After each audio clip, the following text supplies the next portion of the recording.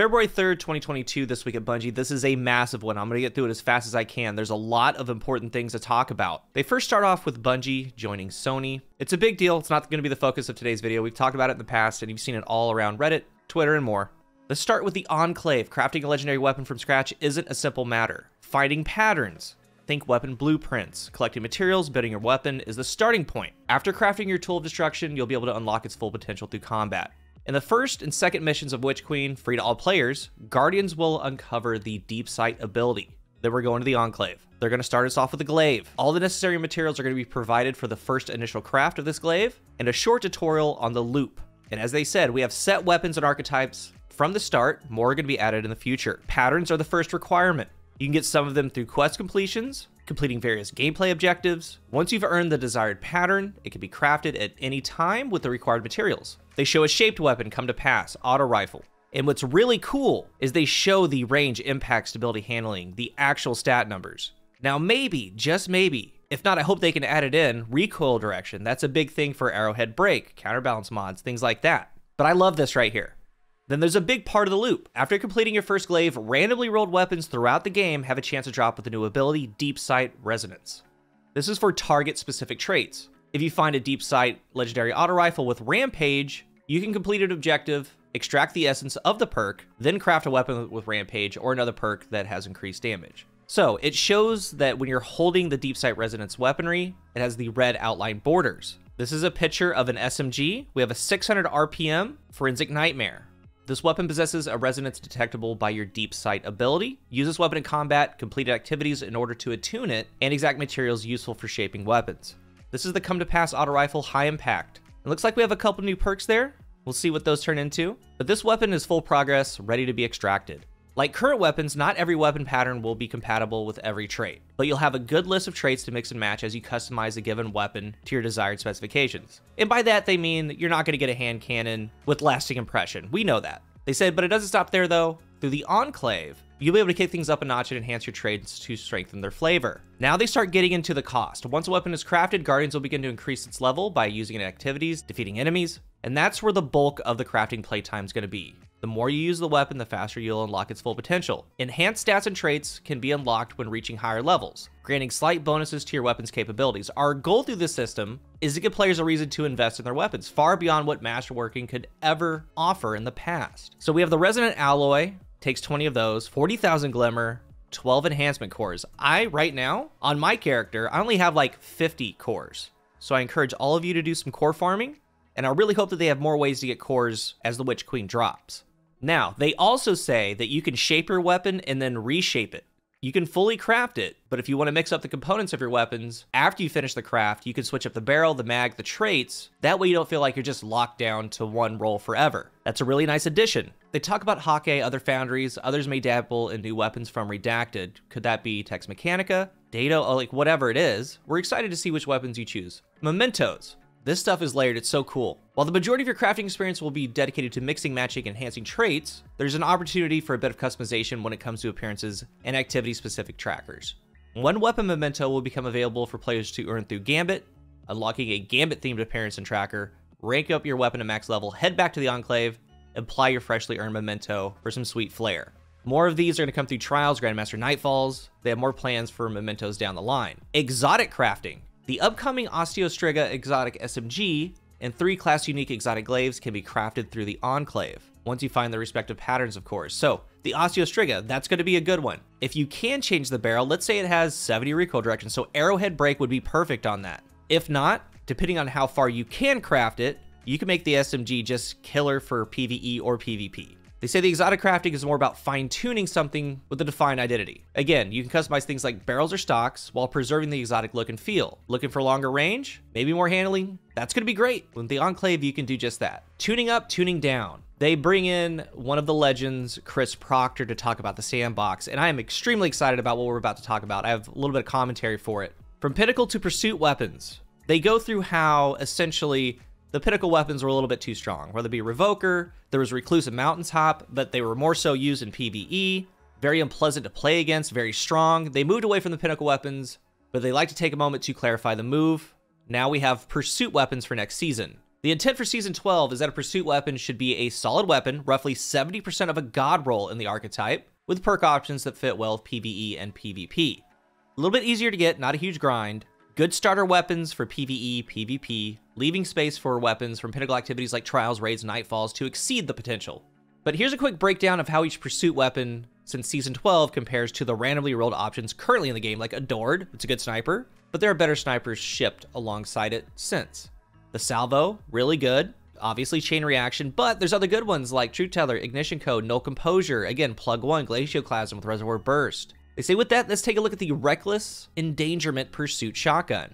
It introduces the new Steady Hands perk for a massive handling boost after a kill, plus Snapshot. There are several other shotguns in this release that will be more sought after PvP and PvE-wise perks. And then we have origin traits, and this is one of the big things that I was wondering with them taking away the Masterworking Orbs, the complete overhaul to how we get our weapons. Every weapon that's new or returning in Witch Queen will have an origin trait determined by the source and a third column trait, including all new legendary weapons and all returning Trials, Iron Banner, and Nightfall weapons. Origin traits, they're only going to appear on new drops of a weapon. They won't be retroactively added to old drops. And that kind of sucks, man, because a lot of weapons have done perk refreshes. Like, I have an Exile's Curse with Firmly Planted. They took that off. I could never get it again. Maybe I could craft it at a later date. Or some really good Snapshot Vorpal, Eye of Soul. It goes on, and I'm sure that you have a roll from Iron Banner, Trials, GMs, whatever it is. They're not going to have this new stuff, so you're going to have to grind new ones.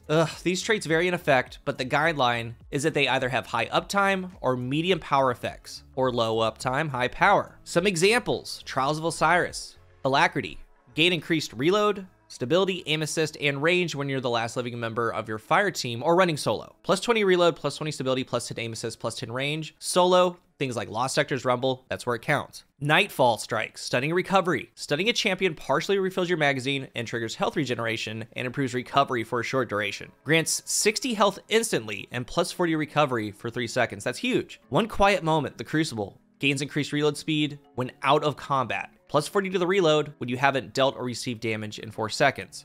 Just a fast reload, that's cool. Strikes, Vanguard, Vindication. Final blows of this weapon grant a small amount of health. Small equals 7 health. And think about your modifiers, where you have to go to the little pools to start your health recovery. This could probably bypass that. Anytime it makes sense, due to the source or activity, a weapon will have multiple origin traits selectable, like Nightfall weapons can select between Nightfall and Vanguard, Trials of Osiris between Trials and Crucible. So yeah, maybe on your Igneous Hammer, well, which we're going to talk about in a moment, or your Eye of Soul Sniper Rifle, maybe you don't want that increased stat boost when you're the last living member alive. You just want to switch that to the plus 40 reload when you're not in combat. Like, that's something that players are going to do. The pursuit weapon, the shotgun, can select between Gambit, Vanguard, and Crucible traits. Weapon foundries.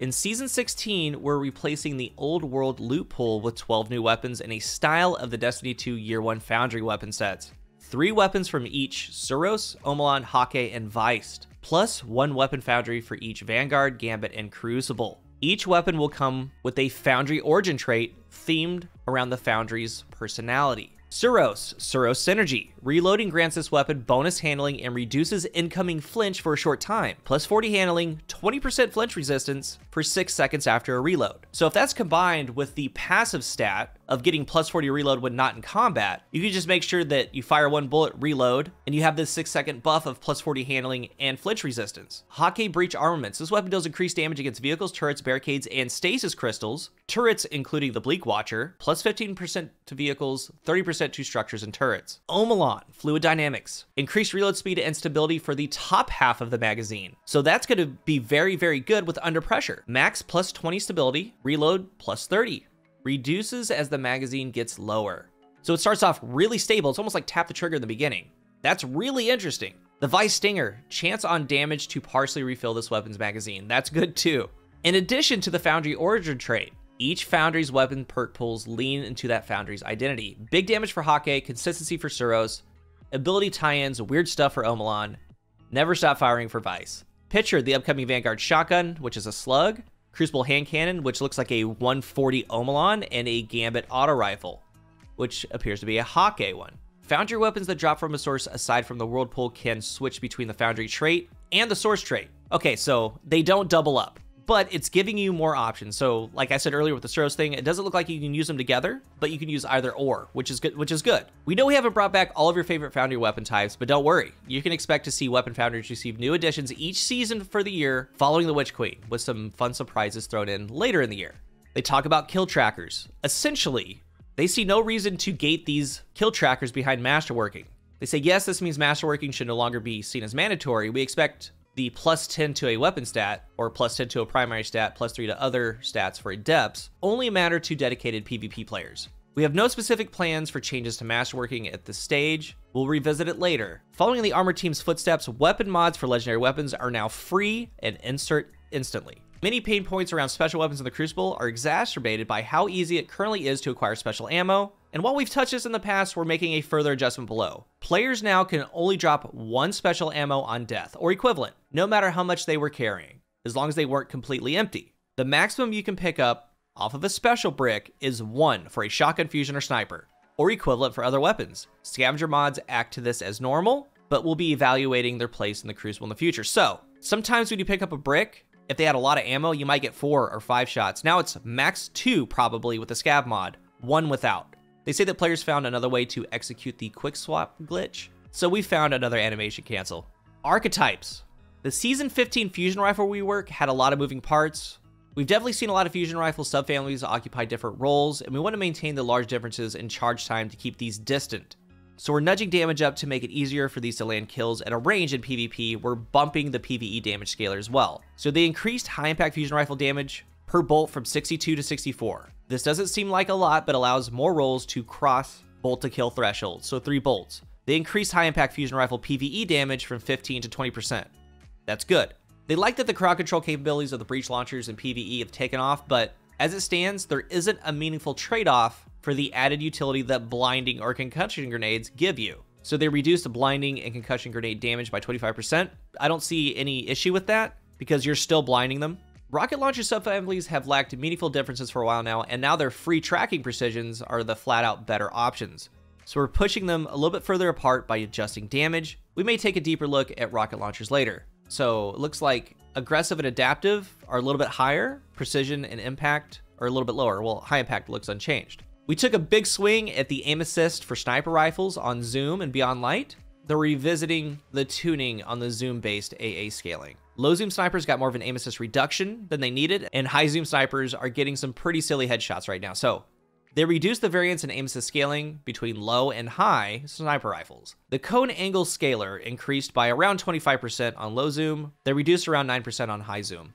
Pulse rifles take slightly too long to kill red bar enemies in PvE. We're buffing their damage versus miners by 10%. Exotic weapons. For trace rifles, they increase the damage versus miners by 40%. The Chaperone nerf. It's a terror in the Crucible. Reduced passive range buff from 2 meters to 0.5. So I wonder what that means. They didn't really talk about Roadborne. Is that when Roadborne's active? Is that just all around? Because it should be about 13 to 14 meters. Duality, they're nerfing that as well. Not as rangy, but they reduced the passive range buff in slug mode from 1.25 meters to 0.5. The pellet mode is unaffected. The on Black Wings damage buff no longer clears on a reload, so that's pretty cool.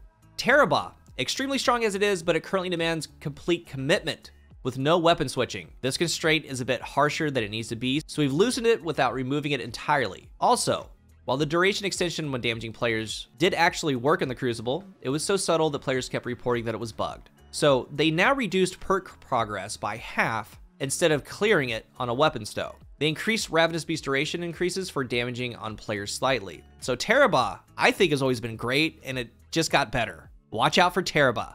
Ruinous Effigy, back in the day it got nerfed, so they increased the damage dealt by guarding with a Transmutation Sphere by 66%, 30% against players. Transmutation Sphere multi-kills now count for Orb Generation armor mods. Previously, only kills with the beam would trigger that.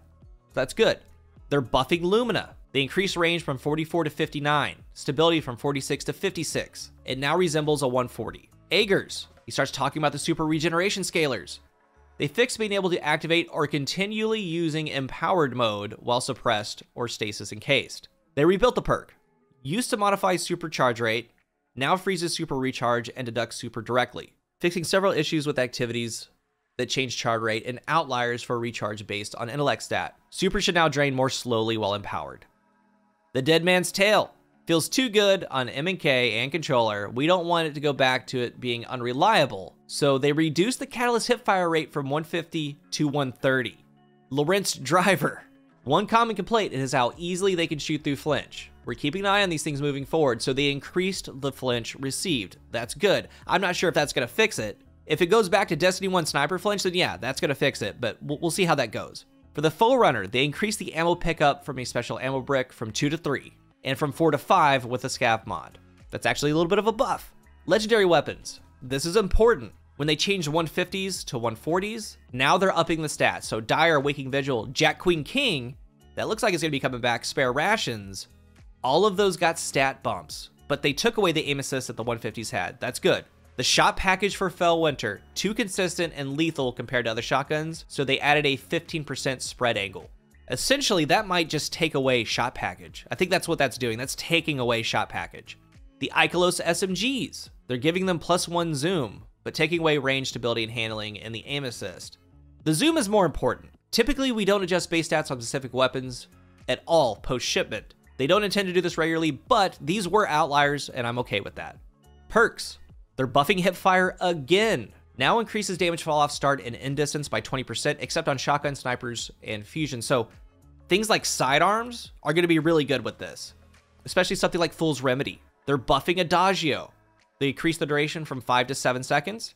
They increase the damage bonus, except for bows and fusions, from 25 to 30%. That's a little bit more doable, because you can still add on like a minor or a major mod to get a little bit more. Then things with Charge with Light, you can add up damage with Adagio. And it now adds +10 to the range stat. So something like a hand cannon with Adagio, getting +10 to the range stat from 25 to 30, that could be really good. They added a timer to the buff text to make it easier to tell when it's going to expire. Dual loader. They reduced the stat penalty from 50% to 35%, so it's going to be faster. Good. I stay away from that perk now currently. It's going to be better. Danger Zone. They reduced the self-damage scaler on grenade launchers, and combined with the other scalers, ends up reducing self-damage from 1.25 to 0.75. Tap the Trigger. We made an entire video about this. It is a meta-breaking perk on a particular fusion rifle. When stacked with other elements of the role, it makes fusion rifles much too stable. So much so that we stopped putting it on fusion rifles. I knew it. They just stopped doing it. It was too good.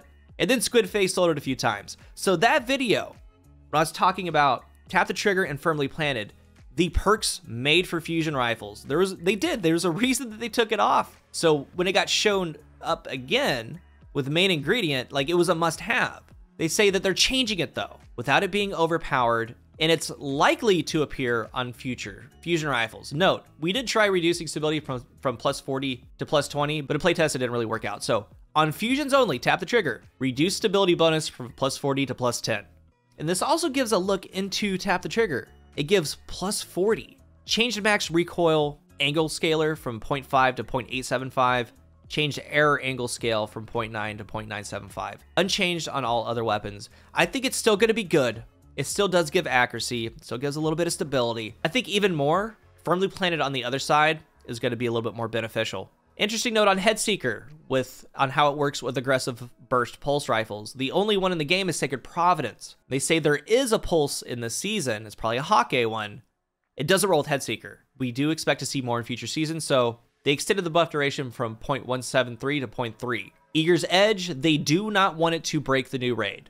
It isn't meant to remove the fun factor, and they don't want you breaking out, getting into challenges quicker, or glitching in. So essentially, they reduce the lunge range benefit while airborne by 25%, and now caps maximum player airborne velocity to a fairly high value while active. Occasionally we'll shelve perks, but they're not working for some reason. Too strong, too weak. This means that we're not going to put them on weapons in future seasons unless we change the perk. In many cases, we'd rather put design work into new perks than old ones, but there's a whole perk section here. Anyway, these perks are going to be shelved. Some have been shelved for a while. Air Assault, it might get a redesign in a future season. Bottomless Grief and Celerity, that perk is bad. Underdog, it is bad. Shield Disorient, it is bad. Well, Shield Disorient's okay, actually. It's just not best in slot, so it never gets picked. Season 17, we'll have a set of PvP-focused weapon changes. New ways for players to build for flinch resistance. This is massive. That's a really good thing. Balancing tuning for primary weapons. Looking at you, lightweight pulses. Chattering Bone, we're back. Special weapon tuning, like snapshot feeling mandatory on snipers in the Crucible. Other balance changes. Another PvP special ammo economy change if needed. So this tells me, okay, that They told you what they're doing, that this is going to be layered. They're going to watch this season only dropping 1 ammo, 1 round for the shotgun fusion sniper, scavenger giving 2. If it's still out of control, I think this shows they have another change in mind on top of that. They're kind of attacking it as we go. They're going to be adjusting how zoom outliers, both low and high, affect the performance of a weapon. Because scope shouldn't be the most important thing on a weapon, and I'm okay with that. They're also adjusting several much requested exotics along with legendary perks. So season 17 appears to be another good one. GG's to Proctor. Weapon cycling. The following weapons will be leaving the ritual reward pools with the launch of Witch Queen on the 22nd. Igneous Hammer. Really good hand cannon. Soulless Scar. Pretty good sword. The Swarm, Shadow Price, Uzume, Hung Jury. Iron Banner, the Multi-Mock, Steady Hand, Guiding Sight, Time Worn. A lot of these weapons are great, man, but they're adding in new ones. So we'll see how that goes. So any activity, Iron Banner, Nightfall, Trials, if these show up, be sure to try to get in there. They say that players should make sure to claim all Ingrams and other rewards before the new season. Any rewards not claimed from ritual vendors, that's Zavala, Shax, Drifter, Saint 14, they're going to be removed at the end of the season. Lots of good things. And they did lose one of the German moderators there, Seraphim Crypto. Thank you for everything. You are loved. You are missed. We hope you're able to rest well. We're sending love to your families. This is a massive change coming to Witch Queen. It's changing the way that we play the game. Complete overhaul of the weapon system, not just crafting. Being able to craft is great, but adding in the little traits. We're going to have new perks, new weapons coming in, some favorites returning, exotic nerfs like Chaperone, Lawrence Driver. There's a lot going on here, and they say even more changes are going to be coming in season 17. So a lot of things that I think that have been talked about over the past year, they've been working on. So GG's to them. This is massive. Let's talk about it down below. Thank you for watching, and until the next one, I am CoolGuy.